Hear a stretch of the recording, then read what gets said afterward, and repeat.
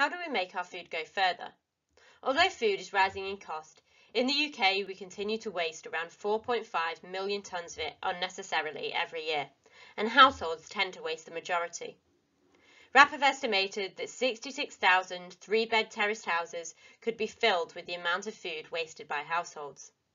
The good news is, from 2007 to 2018, UK household food waste reduced by around 18%.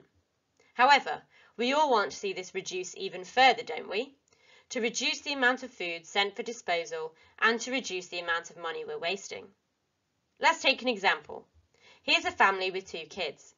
The question is, how much money can the average family save by reducing food waste in their homes? It's estimated by RAP that around £60 per month could be saved by the average family by simply using or reducing the amount of food bought. What about sending food to landfill? Why is that so important? The reason wasting food and sending it to landfill is an environmental issue is due to the lack of oxygen when the food breaks down. When the food breaks down without oxygen present, methane is released instead of carbon dioxide, which is 28 times more potent. As a result, food waste equates to the same amount of emissions generated by 1 in 5 cars on UK roads. That's a lot of unnecessary emissions that could have been saved. Reducing the amount of food you waste doesn't have to be difficult or time-consuming. It could actually save you time and money. Here are a few tips which might help to reduce the amount of food in your general waste bin and save you £60 each month. The number one tip for reducing food waste at home is to plan your meals. This can be hard, especially if you have kids or you just like spontaneous plans. However, if you know what you're having to eat for the majority of days during the week, it gives you some wriggle room to do what you want with the rest.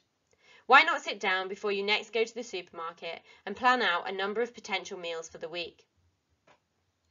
That leads us on to the next tip of writing a shopping list and checking the fridge, freezer and cupboards whilst you're doing it. By doing this, you won't duplicate what you've already got at home, and so you'll cut your costs.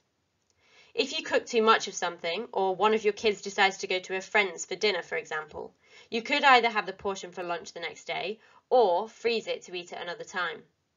Reducing food waste at home can also be done by making sure food is being stored correctly. Checking fridge and freezer temperatures are correct is important, as well as also being aware of the difference between use by dates and best before dates. Best before dates are about the quality of food, whilst use by dates are about the safety. It is these ways that we can work together to reduce food waste even further. For more information and helpful tips on reducing your household food waste, visit Love Food Hate Waste website or check out our Less Waste web pages.